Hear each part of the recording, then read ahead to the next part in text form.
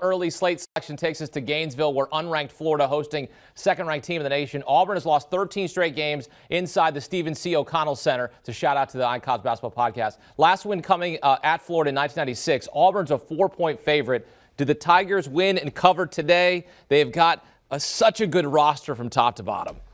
I think Auburn's going to win and cover here. I'm picking Auburn in this spot because I have a lot of questions about Florida. Florida easily projects out of the field at the moment. The Gators are unquestionably a letdown.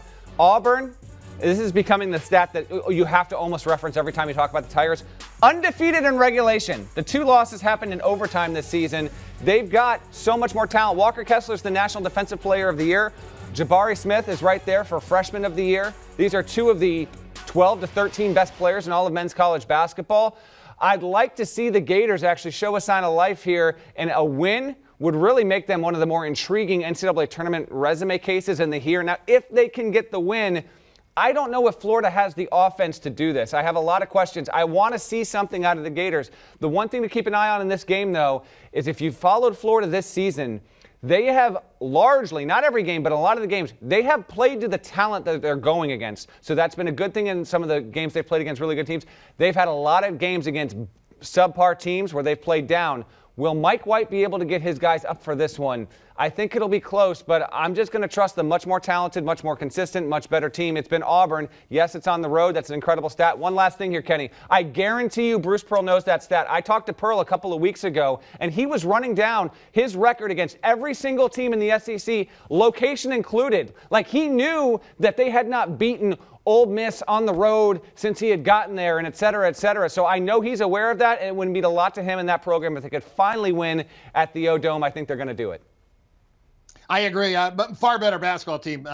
You mentioned Florida right now. They can't even be on a bubble as poorly as they played. 4-4 straight up the last 8. They're 0-5 ATS their last 5 games. It's a team going backwards right now. And I do agree with you. I've noticed a couple games this year that you're right. They've stepped up and played well to the competition because these are good athletes. They're just not great athletes like Auburn is. Auburn's amazing. The other scare to this game, Auburn has been so good at home this year. 12-1 ATS this year in their home games. They're just an ATM machine. When they play at home, just bet them. They're going to cover and they're going to win big. On the road this year, 6-6 ATS. So they've been 50%. But in this game, I just think they have far better athletes and love Walker Kessler, gift wrap from North Carolina. Bruce Pearl couldn't be more happier to get this guy because that inside combination of Jabari Smith and Kessler, wow. I don't think there's any better duo inside. So I'll take Auburn. I think they run the score up. Yeah, they are super talented indeed. Walker Kessler, a block machine. I mean, that guy's throwing mini block parties every time he's on the floor.